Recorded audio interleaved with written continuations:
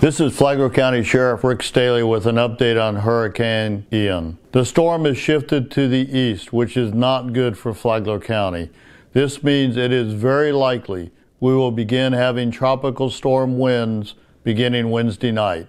This means sustained winds of 58 to 74 miles per hour and continuing to build up through Thursday and Friday with a possibility of a Category 1 hurricane winds.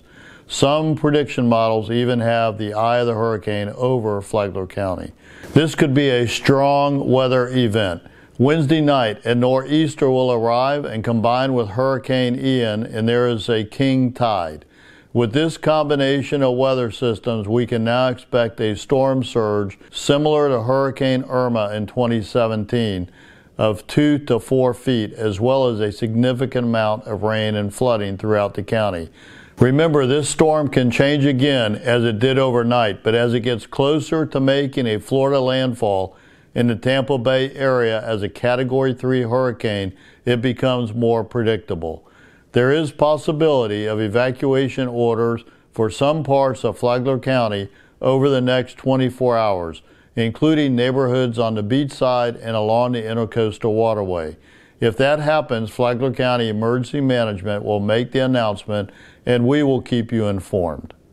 Start getting ready for conditions to deteriorate later this week, possibly as soon as Wednesday evening. If you're going to shelter in place, make sure you have enough food and water to last at least 3 days. We actually recommend a week's worth to be on the safe side.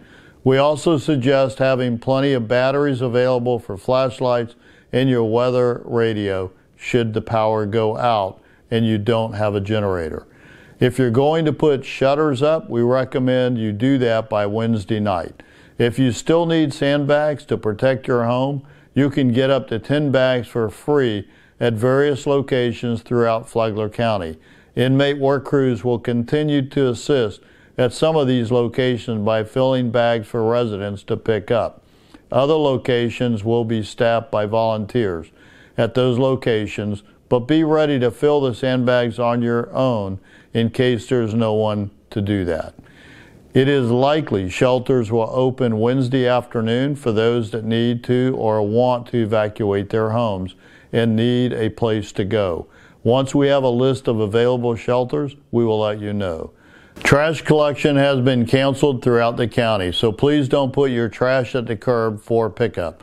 The county is open an Ian hotline today from 8 a.m. to 5 p.m. to answer questions. The phone number is 386-313-4200.